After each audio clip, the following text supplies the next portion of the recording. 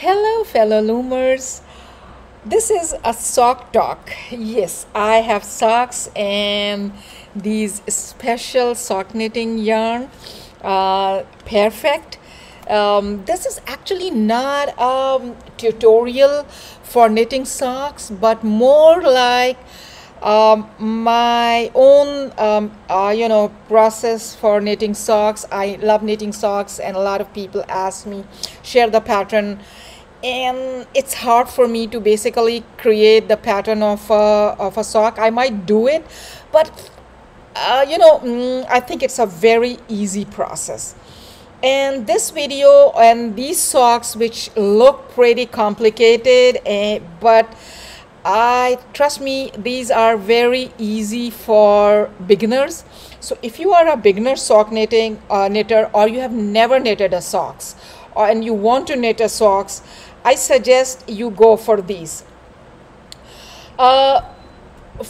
These are my favorite kind of socks. They are this is a yarn which is called Perfect because it's like, there's a little change of perfect, so it's Perfect.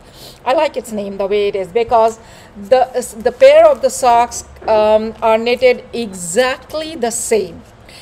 And the first time I got to know about it, it's on the Socks Loom Facebook page. And I got to know about this yarn, and then I ordered that, and then I researched the YouTube videos if there are guidelines. So Arne and Carlos, who are the brilliant duo which designed these socks yarn, I am totally in love with these yarn, and these Arne and Carlos did a great job of designing these yarn. And they have a video where they talk about how to use this yarn. Sock knitting is a very straight and simple thing, but actually this yarn, the way this yarn is designed is that this pattern, it automatically unfolds. And there was no video on YouTube about knitting these socks using Perfect yarn on looms. So I thought of sharing my experience of knitting with this yarn. Since these yarn are my, I love them. After lace knitting, this is my favorite, yarn knitting project. So I have quite a bit of these yarn, a whole collection of it. And where I live, we don't get these yarns, so I have people, anyone who's traveling from United States brings them for me. I bought my first ball on Amazon, which was like pretty expensive. It was $19 or something. Ultimately, I ended up paying like $21 or $20. And then I discovered there is Web's yarn, from where I got this whole lot of yarn. There is a whole pile of lovely yarn that I got from Web's yarn. I remember I paid $120 for 8 skeins and each skein is enough. Each ball is enough for making one pair of socks, identical socks. And you see how pretty it is. The design unfolds like this, and there is a yarn portion for cuff, and then all the prints come. Then there is a heel portion, and then there is there are toes. I haven't yet sewn this, stitch these toes because later in this video I'll show you how I do that. So this video is all about sharing with you how I knit socks, not exactly the pattern.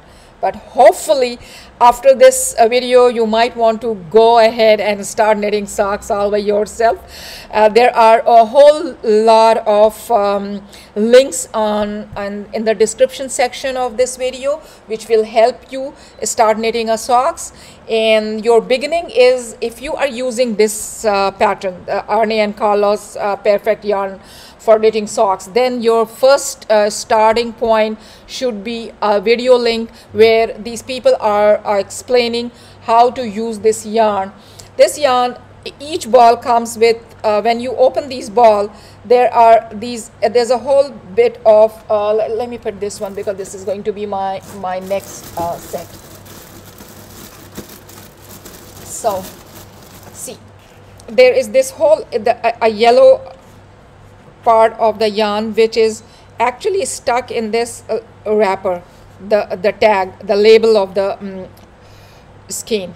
So you will take that out and pull it, and you will see, if you trace that, it goes inside the ball.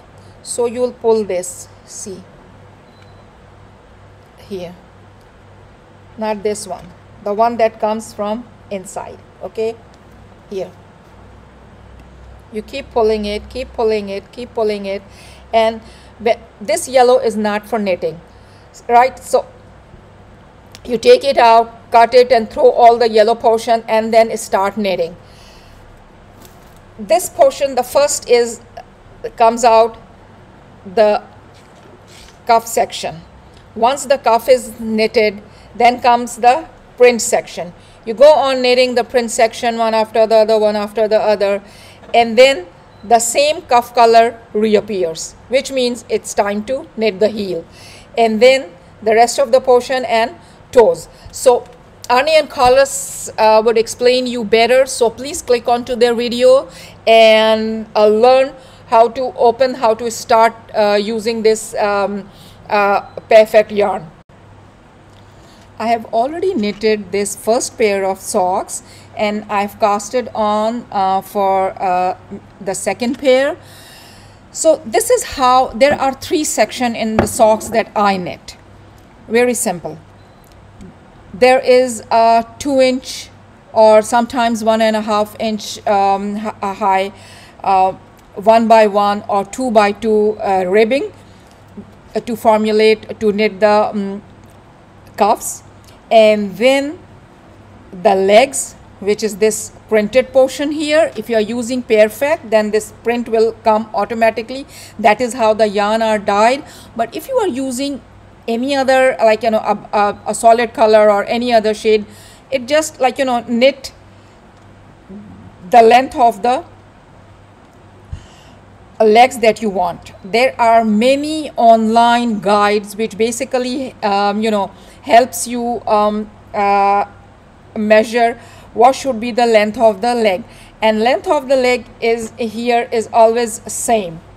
And then there is the heel portion. See, the heel goes like this and it turns. There is the link to tutorial from Joanna, who is teaching, who has a wonderful tutorial on knitting heels and toes, and that is what I follow. All my socks are cuff up. I don't do Kitchener, and I don't do toe up, don't knit toe up socks. It's very easy for me, and it's very neat and wearable, the socks that I've knitted. So, and also the Arne and Carlos Pairfect yarns are toe up yarn, cuff down yarns. So from cuff down, this is the rim, this is the leg, and then this is the third part of the socks, which is the heel. Follow the tutorial by Joanna. I have given a link below which teaches a very simple, beautiful, I don't know if it is German short rows or what is the title or what is the category of that, but it works, and there is never a hole on these on the heels. Interestingly, the heels and the toes are knitted exactly the same. Yeah, it is exactly, it follows the maths. Just the difference is that we knit the heels on one side and toes on exactly the opposite side. Let's see how. So when you are using, this is a 56 peg 1/4 gauge loom. It is fine gauge loom. You can also knit these printed socks on 316. I have never knitted on 316. This is my initial experience of using. I used 1/4 inch gauge only for knitting these Pairfect socks, because they come, these designs are meant for small gauge. So when you finish the cuff, then comes the leg portion. Nothing, it is just stockinet. This is 1 purl walnut, and this is simple stockinet. And then when this is finished, your cuff is finished, your leg is knitted, comes the tricky part, which is the heel. For heel, you will equally divide the loom into 2 portions. This is 56. So if I divide, each part will have 28 pegs, right? If this is my first peg and this is my 28th peg, I don't have a stitch marker right now, but I guess I'll just use so this is my 28th peg. I will start knitting back and forth in short rows the heel, as Joanna explained, and there is no like, I follow exactly the same maths that Joanna taught, and divide the loom in 2 parts, and then each of these half parts is divided into 3 portions. Sometimes it is equal, sometimes it's not equal. Like this is 28, so I have divided 28 by 10 on each side, and then 9 on each side. From if the half of first is here, so I'll have 9 and then 8 and then 9, right? So 9, 9, 18, sorry, in the middle is 10. So 10 in the middle and 9 on this end and 9 on this end. So peg 1 to 9 is 1, 2, 3, 4, 5, 6, 7, 8, 9, and then count 10. 1, 2, 3, 4, 5, 6, 7, 8, 9, 10, and then 1, 2, 3, 4, 5, 6, 7, 8, 9, right? So that is how you will mostly divide them into equal parts. You cannot do 9 here, 8 here, or 11 here. That is not going to make the heel very symmetrical and the right shape. The middle one stays, each end will stay same number, and in the middle you will if I work on 12 pegs, because sometimes I do knit socks for children, which I do on 24 pegs. So the loom is divided into 12, and each 12 part is then divided into 4 each. So that is the maths here. You watch that video and you will get to know it much better than I'm trying to explain. So after knitting the heel, then comes the foot. This is a pair of socks which is for anywhere from size 8 to size 9. And my maths is that from this part of the heel, that is the lower part of the heel, to here, which is the maximum end of this socks, is 8.5. When we are knitting socks, we always go for negative ease, which means it's a little tighter so it fits snug.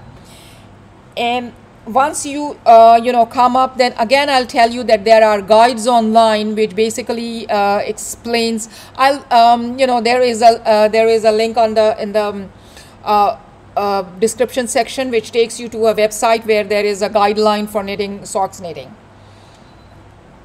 So when you achieve the right length of the foot, in case of this Pairfect yarn, when the print ends and the plain portion start, that is the place that you know that okay, my foot is over and I'll start knitting the toes. And that is where you can adjust. If you wanted to make a shorter, like a 7.5 inch, because you wear a size 6 or 7 shoe, then you can knit shorter. If you have if you wear size 12 shoes and you need longer foot, then for the toe section, this these yarns have a lot of yarn, and you can adjust. You can keep knitting and then do the knit the toe. The toe is knitted exactly the way you have knitted the heels, And when the toe is knitted, it looks like this. When the toe is finished, you will do the same thing, divide, but this time for knitting the toe you will use the other half of the loom. If I have knitted the heel on the right side of the loom, then I'm going to knit the toes on the left side. So because toes are in the front and this heels are at the back. And this is very, I would say, very raw, non-technical kind of a talk. I'm not even sure how many of you are following me, but I would love to help you and explain it to you if you drop a question. So yes, once you knit the toe and cast off, it looks like this, and you'll take when you are casting off, leave a long tail, and from the other side, like the wrong side, stitch these two closely. See, okay, so this long tail that you have left, thread it in a needle, a tapestry needle, and then very closely take these V, when you are closing, there are these stitches here, so just it is like blanket stitch. You can do like close it like this,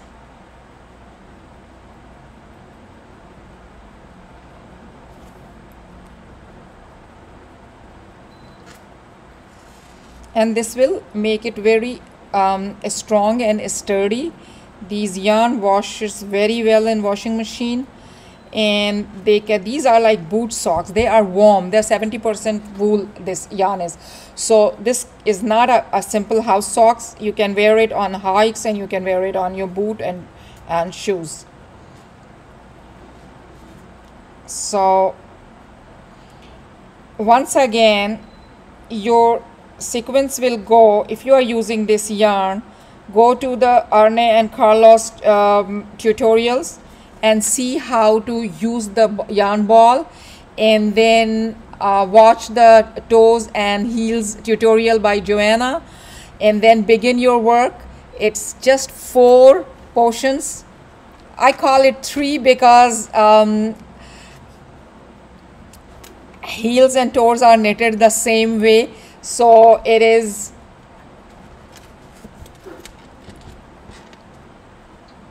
calf, legs, heels, foot, and toes, and your socks is ready. My suggestion is, if either use this yarn, but this yarn is a very expensive one for try. If you are a very seasoned socks knitter, no problem, probably you don't even need my video in that case. But if you wanted to start, you are new, don't get overwhelmed. It's not a very complicated thing. All you need is know how to do 1 by 1 rib. You know the measurements of the socks. There is the how to measure the foot. There is a tutorial by Sinwood. I've put a link on how to measure the your feet or foot for knitting socks. And then watch that video for knitting heels and toes, and you are fine. You are all good to go knitting a